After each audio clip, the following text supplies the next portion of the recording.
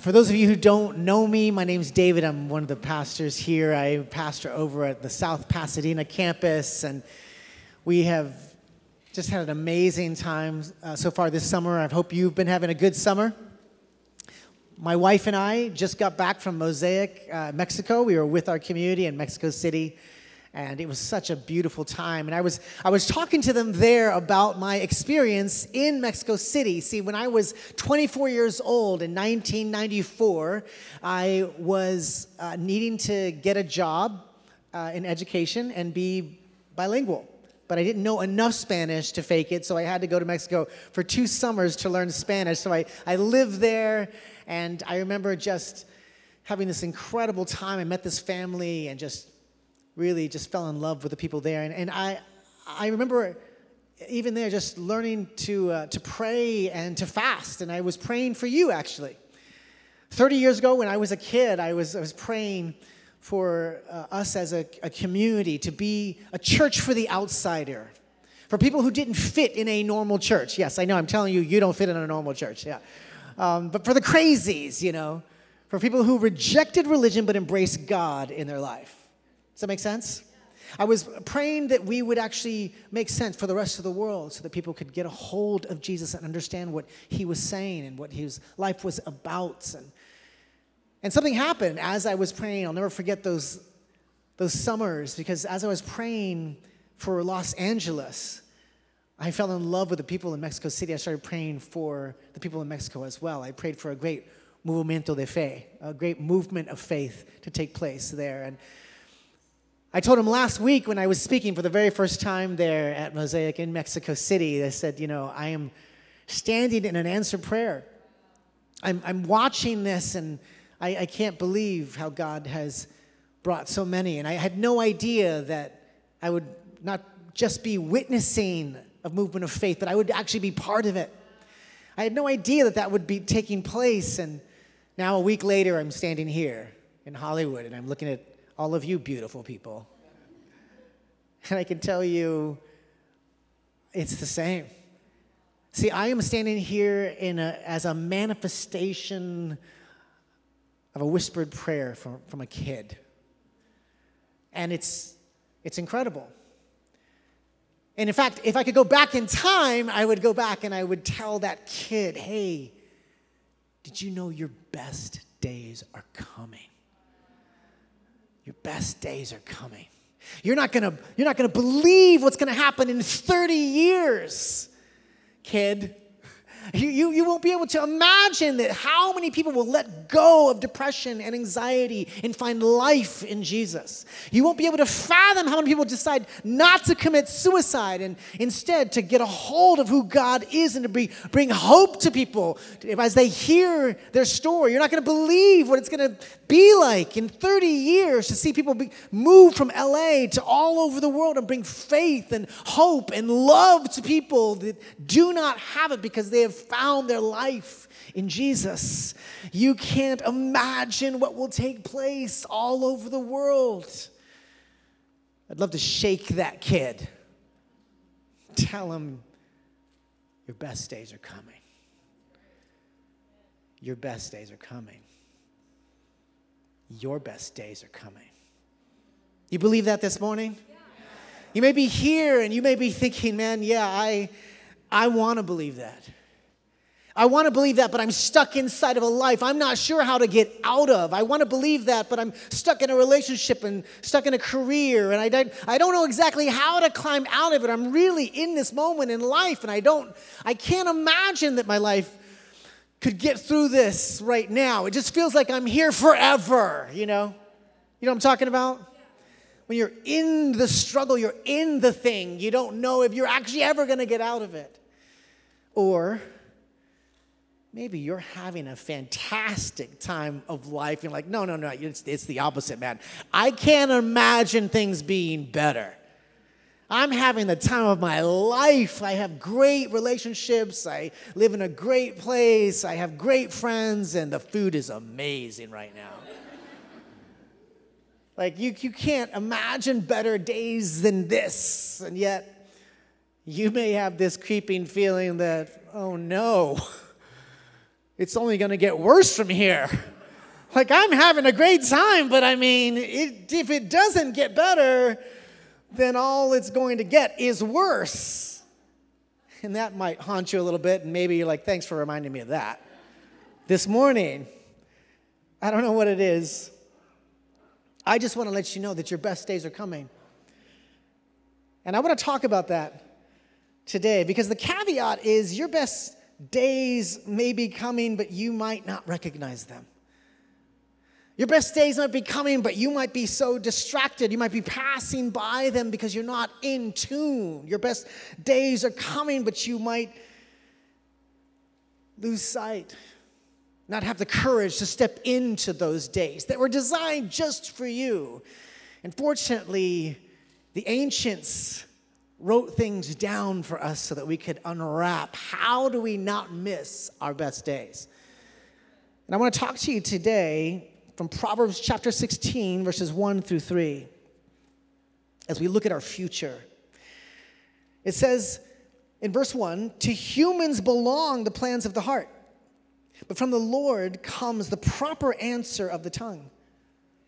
All of a person's ways seem pure to them, but motives are weighed by the Lord. Commit to the Lord whatever you do, and he will establish your plans." The first thing in this verse that stands out is that there's a proper answer. I mean, I'm making my plans in my heart. How about you? I mean, I plan to be here at Mosaic and to lead here and to be part of this with my friends. And I plan to, my daughter just graduated from high school. We're sending her to college, so I'm planning to use every ounce of discretionary funds to send her to college. You know, I'm planning to keep my house and my car in great condition for at least 100 years. You know, I'm making all these plans in my heart, and the list goes on and on. How about you? But there's a proper answer? What's the question exactly? Well, maybe that's the whole thing. Is that maybe we're bringing God our plans and we're not asking him his plans. Maybe we're bringing him everything we want to do and we're not asking him what he actually sees. And so maybe there's some questions that can unwrap for us this idea of a future that he actually imagines for us. If we're going to step into our best days ahead, you're going to have to ask God what your future is. Ask God what your future is. I know, I think I know. We think we know, right? But there's a reply you will never know unless you ask. A reply, something that God has designed for you. But if you don't ask, I mean, I have this really bad idea that came into my mind. I don't know how it got there, but at the end of my life, I have this mental picture that at the end, there's going to be like a giant screen, kind of like this, and a bunch of people kind of like you, looking at my entire life, both the good and the bad. I'm going to feel pretty naked. You're going to see everything, right? But what's even worse, to add insult to injury, it's not just all the things I did in my life, good and bad. It's all the things I could have done in my life. All the possible futures. I had the talent, I had the ability, I just didn't see it because I never asked. The greatest future we can have doesn't just take planning, it takes asking.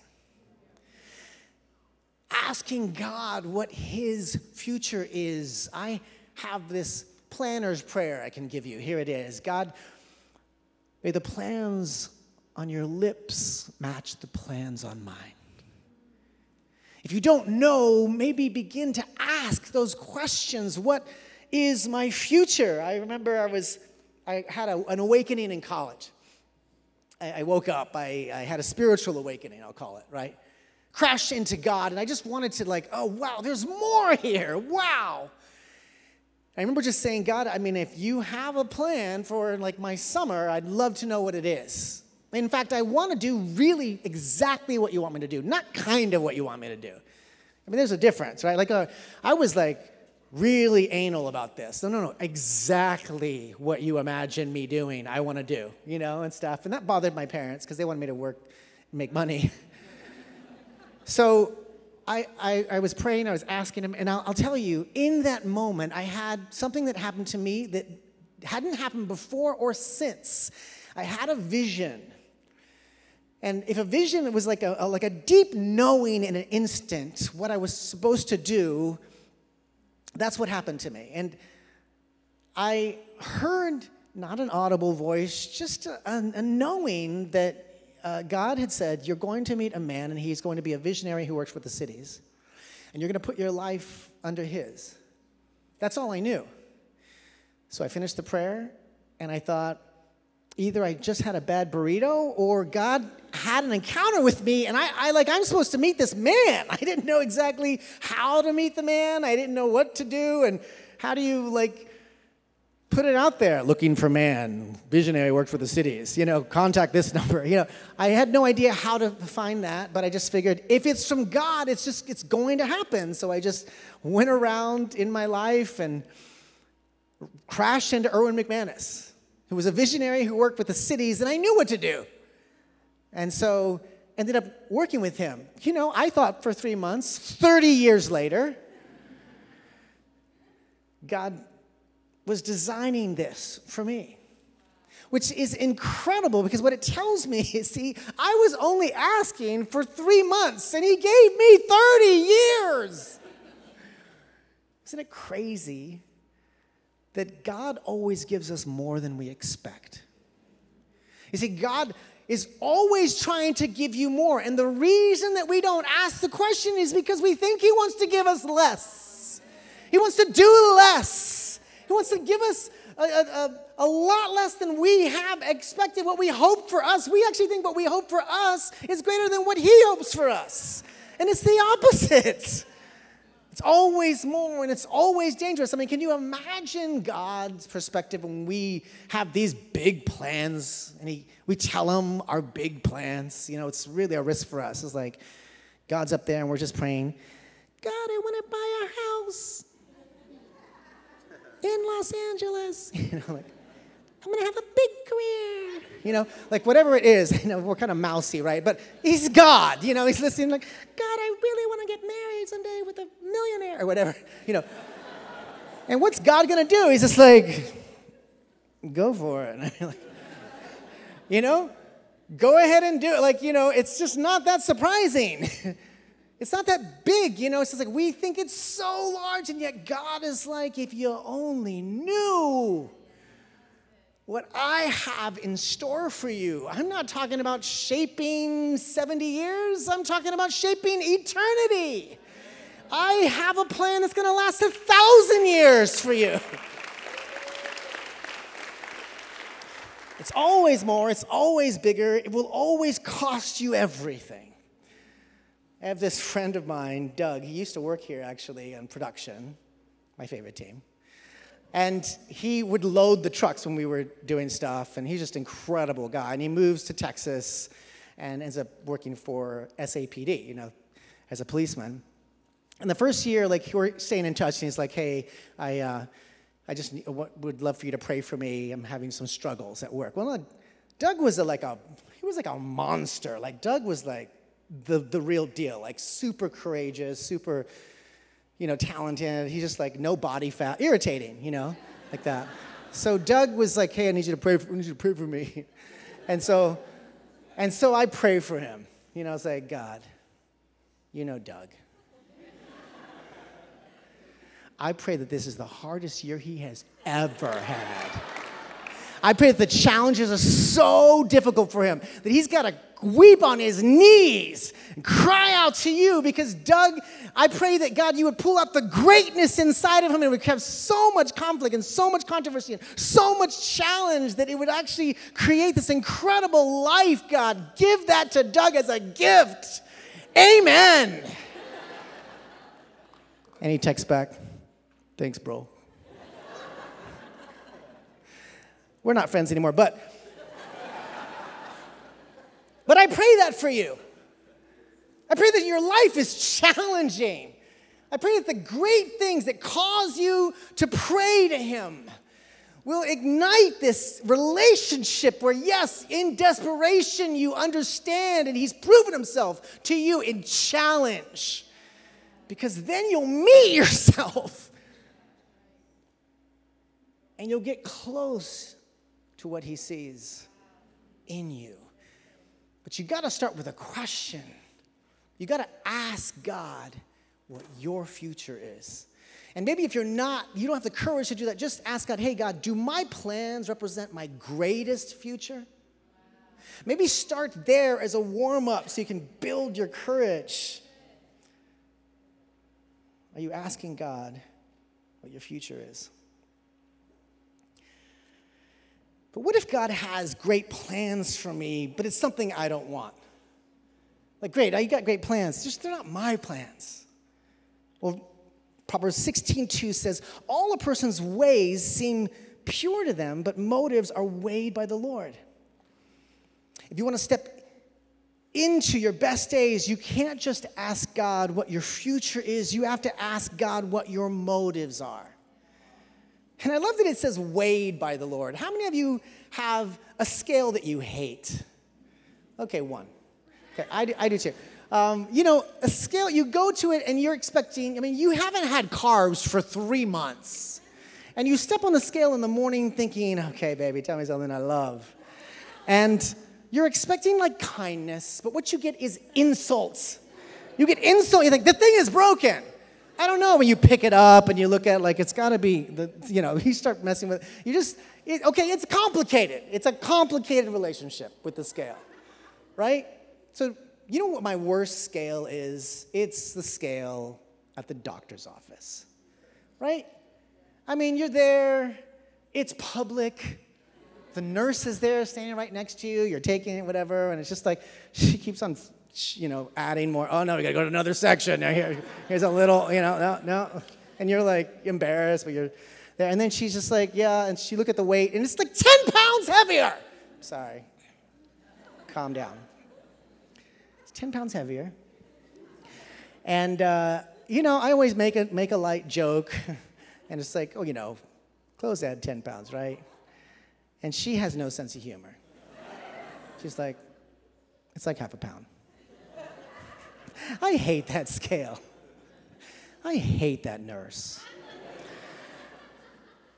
And so it's the same way. I don't hate the nurse, I'm kidding. It's the same way with our motives. Like, we actually believe that our motives are pure. Like, I believe psychologically that I weigh that much. I really believe that the scale is off. In the doctor's office, I just erase it. It's another, marker in my life. I don't even pay attention to that scale. It seems like there's off, right? But our seamer is off. It's like we don't realize. We think that our hearts are pure. That everything we're doing is from a pure heart, and we tell everybody. It's just, what's wrong with you, bro? Why are you, I'm good. Yeah, but the scripture actually says in Jeremiah that the heart is deceitfully wicked.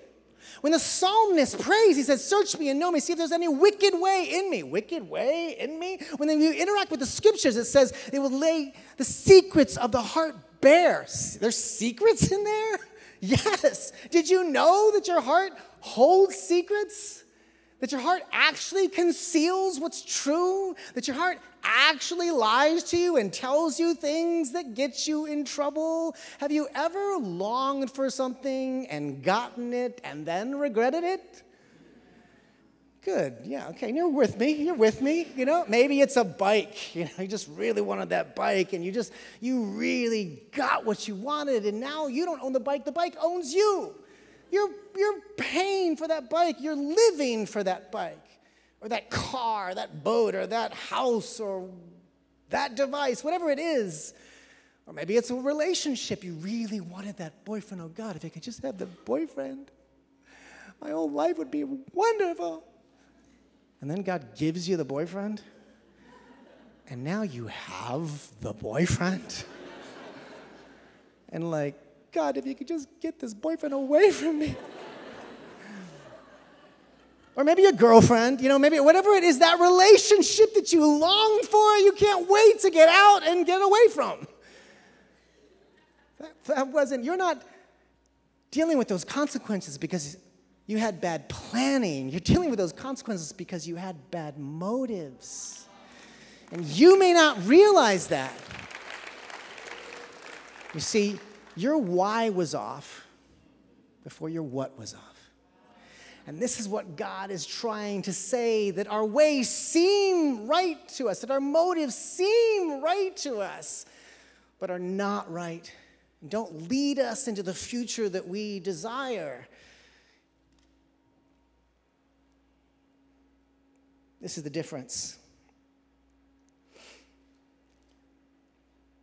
Jesus says that you're going to need him and his people to help you not just to know his heart, but to know your heart. Isn't that crazy? Like, what does that say about independence? How can I make any decision by myself? Yeah, dummy, you're not supposed to make it by yourself. You actually are supposed to have counsel and people that love you and tell you the truth. So many times that I have been going the wrong direction, thinking I'm going the right direction for the right reason, and my team's like, nope, David, that's not really a good, wise decision. You come this way. I'm like, really? Yes, just trust us. Okay. And I move, and I've been rescued so many times by this community, by my leaders and my friends who told me, you're just off, bro. You're off. You know? But that's a gift. That's a gift that we have. And your motives are so important. It's just, so how do you build that scale? How do you tell what your motives are as you interact? In James 4:8 it says, come close to God and God will come close to you. Wash your hands, you sinners. Purify your hearts, for your loyalty is divided between God and the world. Your loyalty. It says, if you don't purify your hearts, your loyalty actually is divided. And when your loyalty is divided, things go backwards. You don't move like this in your life. You move like this in your life. And you move much slower to the life that God has designed for you. And something that I don't know about you, but there's times that even, not just as my heart leads me astray, but my heart condemns me. My heart beats me up, shames me, tells me all the things over and over and over again. 70% of what we're telling ourselves is negative, right? But it's not even new negative stuff. It might be creative and entertaining if it's constantly new negative stuff, but it's always the same stuff. It's just 2 or 3 things a day, over and over and over, 70 times a day. You know what I'm saying? Anybody? Is it just me? It's constant negative, right? It's just shaming. Have you ever been so overwhelmed that you're I'm just exhausted, my heart constantly is beating me up. And if I just keep believing what my heart is saying about me, I don't have much hope. But the scripture says that God is greater than your heart. In fact, it says when your heart condemns you, that God is greater than your heart. And there's so many times I've just said, God, I don't trust my heart. I trust you.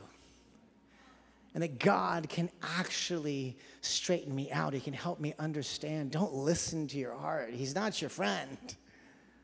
Listen to me, and I will guide you through your heart. You may not feel it, but if you follow me, I will lead you into paths from your passion rather than your mood, rather than your desire. And your passion is what drives you. Your passion is who you actually long to become.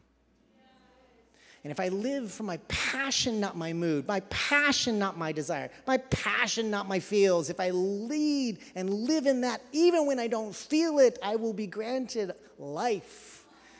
And God will be the Lord of my heart. And I won't be divided. There's a question I ask myself. It's a good question for you to build a scale for your heart. One is, do you want God to please you, or do you want to please God? It's a good test to ask yourself that. It's a simple question. Number 2, do you want to be closer to your future, or do you want to be closer to God in your future? Two completely different directions. if you actually long to be closer to God in your future, you are destined, and your best days are coming. But if you just want to be closer to your future, you'll get that too. You just won't get satisfaction or meaning. The one who deserves your heart is the one who loves you the most. Isn't that true? It's us living life long enough to see who actually loves us the most that we give our heart to. I wish my teenage daughter knew that, but I don't. That's a whole other talk we're not going to get into. You see, lean in with God and bring your questions to him in the scriptures, and you'll begin to understand that he loves you so desperately, that he has this design for you, and that his design will always bring you freedom and life and fulfillment. But the greatest future you can live is dependent on your why, not your what. You can trust him with your future. But what if that's not the problem? Like, what if you look at him and say, there's a great future for you. And you say, yeah, I believe that there's a great future for me. I believe that God has that for me. I give him my heart, but it's not that I don't trust God. I don't trust me. I don't have the strength to keep stepping into that future. I don't know how to get that courage to not miss my moment. I'm trying to do everything I can to follow God, but I don't know exactly how to do it because of me. The one person that it's always there. Doesn't leave me alone. Finds his way to me and just like trips me up. How do I actually find my future if I'm the biggest obstacle? And the scripture speaks to that. He talks about it in verse 3. It says, commit to the Lord whatever you do, and he will establish your plans. It's not enough to just ask God what your future is or ask God what your motives are. You must ask God to take control of your future. Ask God to take control of your future. And he will establish your plans, it says. Commit to the Lord whatever you do, and he will establish your plans. It's interesting. The word establish comes from the root word stabilis, which is to stabilize. He will stabilize your plans. Now, I got a chance to work on my backyard in 2020 during the pandemic, and I worked with the contractors and the crew to build a thing that was overhanging in our backyard. And when I say I worked with them, it just means like I brought them water, and they did all the work, and then I just let them in. Anyway. And so as they were building it, one thing I realized is they had to jackhammer and dig deep to go high.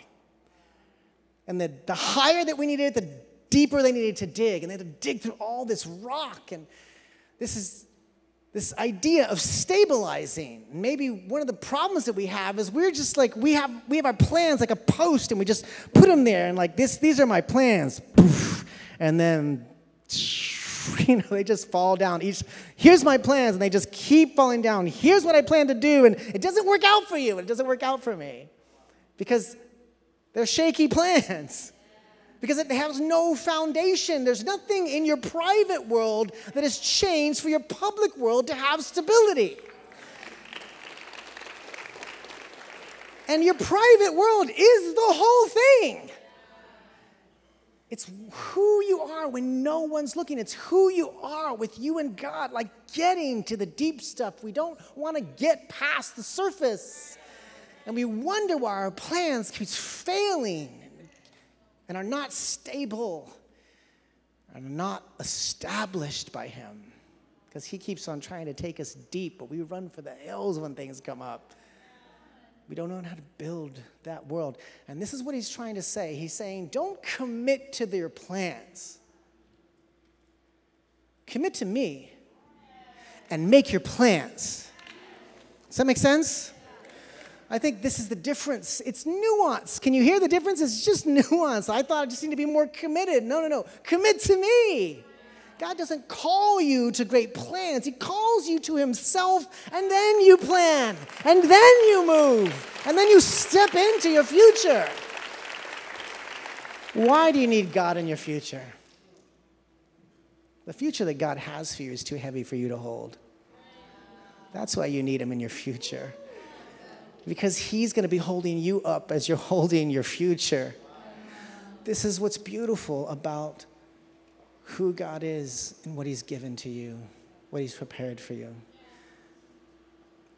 You have to give God control of your future. So, several years ago,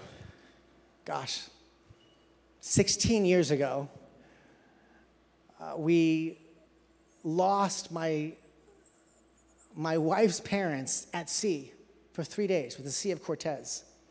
They weren't fishermen. They weren't used to being on the sea. They were actually pastors, and they were building a children's village in Zambia, Africa. They were salt of the earth people, wonderful, beautiful people. But they were lost at sea for 3 days in Baja. And we were driving down, and we discovered this. And they told them that a hurricane had hit. They had closed the ports, and they were gone. They'd last seen them take their boat out, and everyone thought they're dead.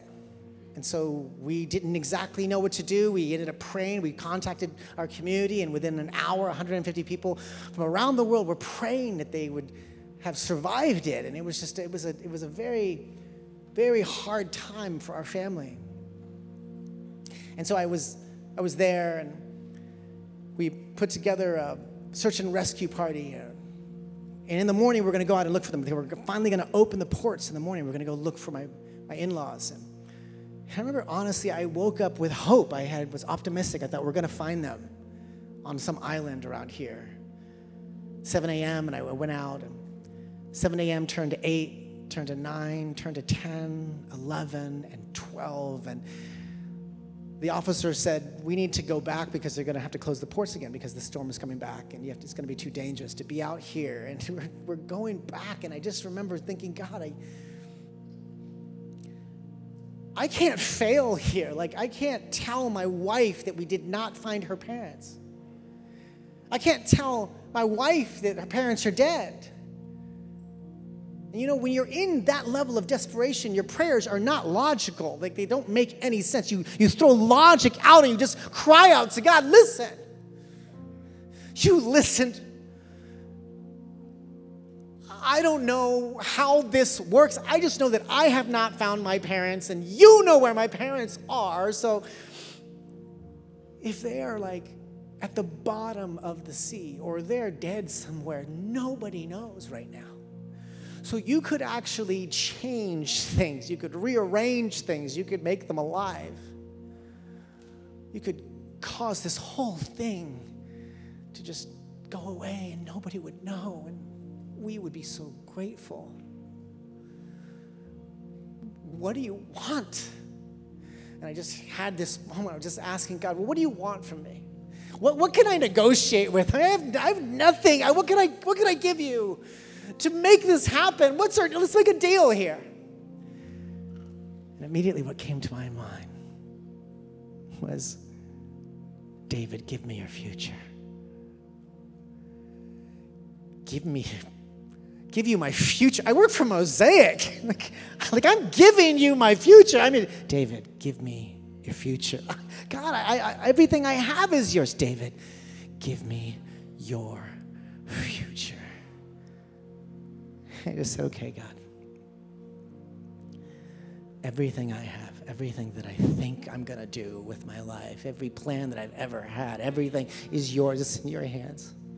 It's in your hands. I give it to you.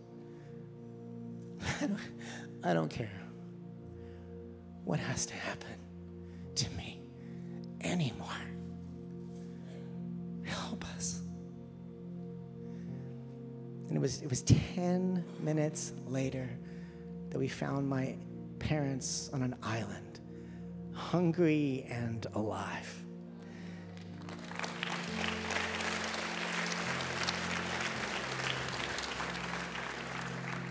But it was 6 months later when I received a phone call from my wife that was shocking.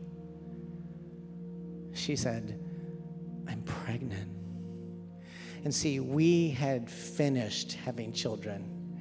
We had cars for 2 kids, house for 2 kids, neighborhood for 2 kids, school for... We figured our life was 2 kids, we're done. And we arranged it that way. And then God gives us a surprise, a miracle. I call my mom. I'm so excited. And then I tell her about it. And she says, son, do you remember you gave God your future 6 months ago and he gave you a son? You see, I thought that me giving God my future meant, I don't know, I was going to be crippled. Or I was going to be sent somewhere miserable to serve him for the rest of my days. I know, I go dark. And God gave me 10,000 moments of joy because he gave me a son. Everything God wants for you is always more. It's always better. It will always cost you everything. But in the end, you will stand in miracle. And you will look back on 30 years and think, I couldn't have dreamt this up. I'm alive and I'm living. If you trust him with your heart, because he loves you more than anyone else, he's the one that knows what to do with your heart. If you trust him with your heart, well, your best days are coming. Your best days are coming. Your best days are coming. Let's pray together. You'll be here and you feel the weight of your own future and your own plans, and it's crushing you, and you didn't know that he could take and change everything for you. You didn't know he could transform you and give you life and freedom. He didn't know that it's so much better than you could have imagined. But today you know. Now you understand that he's come to give you life. That he died over 2,000 years ago so that everything that would stop you would lose its power for you to live great on this earth. The God that comes for you, his name is Jesus. And he earns your life. But he will never steal it or take it without your permission. You can have all of him with one simple prayer. Jesus, I give you my life. Jesus, I give you my life. It's not all you and God have to talk about, but it's a start of a relationship where you enter into this future with him. Jesus, I give you my life. If you prayed that prayer just now, I want you to raise your hand so I can pray for you. Right now, all around the room, raise them high so I can see. This is your moment to step in. Anyone else, don't let this moment pass you by. When you are passing by the moments for your very future, don't let yourself hold on to the past, hold on to the pain, let go and let God change everything. You cannot do it on your own. You are not strong enough. This is why it takes his presence and power in your life. Beautiful. Jesus, I pray for those who've decided to give their lives to you for the very first time. I pray, Father, that you would give them the power and the authority to step in. You would fill them with your presence, God, that you would help them have the wisdom to know that they cannot do it alone, and even with you, that you put them in this community to walk with people so they can teach them how to live free, that they would not just do the comfortable or the familiar, that they would sacrifice and step into the awkwardness of living with other people who are for them. God, I pray, Father, you would expand our vision and our faith here. May you build such a movement that other people will come and say, what's going on in that place? There's life here. I want this. It's so beautiful, God. I pray this on them. I thank you, God, for not leaving us behind, for giving us a hope and a future. Thank you for your love and your life. In Jesus' name, amen. Cool. Will you join me in thanking God for the beautiful lives that are happening here? It's been a pleasure to be with you. Thank you, guys. What a beautiful Sunday we had so far. We just don't want to move from this moment. There is people's lives that have been changed and transformed, and we don't want to take this moment lightly or for granted. So I'm just going to ask you, give us a couple more minutes. Don't move from your seat yet. Don't move yet. We're not done. There's a lot of people. We saw so many hands that were raised, and they were doing what God is asking them, just to trust them and to be obedient and give their lives to Jesus. So if you were one of those who raised your hand, we want to say that you don't have to do this alone. We're here for you to walk you through this new season in your life. And I love that people are just trusting God this morning. There is like a beautiful thing happen, and we have a gift for you. If you don't want to take it, I will say you should take it, because we have for you is the Bible. Okay, our pastor David was saying, we need to ask God what is the future that He has for us. And guess what? This Bible is the best book you can have in your house, and this Bible will help you to know what are God's intentions for your life, and to know your purpose, and to find out what's your future. So take the Bible, go to the back, say hi to someone, and also just share what you did today. Share with someone that you love, because this is a life-changing moment for you, and I hope that you don't forget this day. The other thing that I want to talk to you guys is that everything that we do here at Mosaic doesn't happen by accident. It happens because there is a lot of people who have been giving in your behalf. Pastor David was saying 30 years, right? I keep thinking 30 years. There have been people who have given sacrificially and super obedient 30 years ago. So you today, in 2024, you can find a place where you can find faith, love, and hope. And you can find community, so you don't have to do this alone. And you can find Jesus.